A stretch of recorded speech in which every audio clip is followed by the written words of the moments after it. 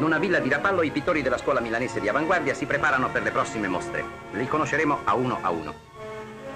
Le amiche in visita diventano subito modelle per il rapido sintetico estro disegnativo di Cassinari.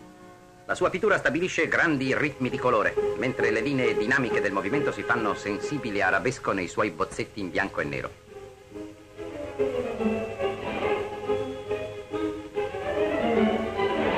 Una serie di monotipi esemplifica l'arte di Crippa, che rasenta soluzioni astrattiste, pur con elementi e forme ancora vicini a un realistico vero. Ecco il pittore in persona con Cassinari. Peverelli.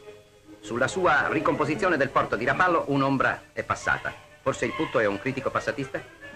Nudo di donna, ancora di Peverelli.